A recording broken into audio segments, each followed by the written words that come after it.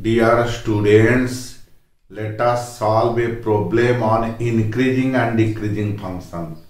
The question is very important for your examination point of view. The function y is equal to x to the power x decreases in the interval. Here choices are given and we have to find the correct interval. Given y is equal to e to the power x. This implies ln y is equal to ln x to the power x is equal to x ln x. Now differentiate it.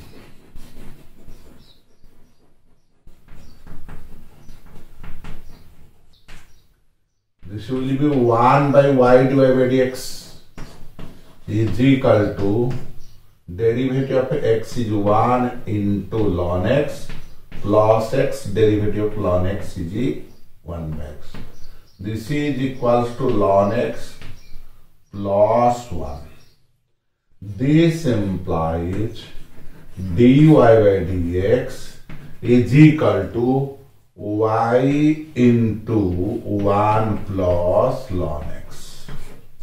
This is equals to y into ln e plus ln x, because ln e is equal to 1. This implies dy by dx is equal to x to the power x.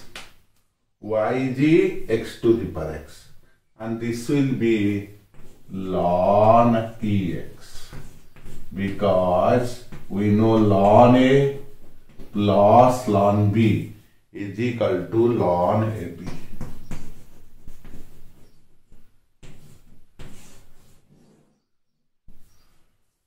Now x to the power x decreases when dy by dx less than 0. This implies x to the power x ln ex less than 0.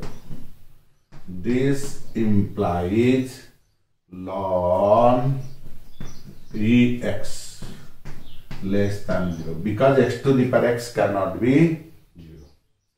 So this implies ex less than 1, because e to the power 0 is equal to 1. This implies 0 less than ex less than 1. This implies dividing throughout by e, 0 less than x less than 1 by e. So bit C is the correct answer. So bit C is the correct answer. That is, bit C is the correct answer. With this, the topic for this class is completed. I shall meet you soon with a new topic. Till then, goodbye.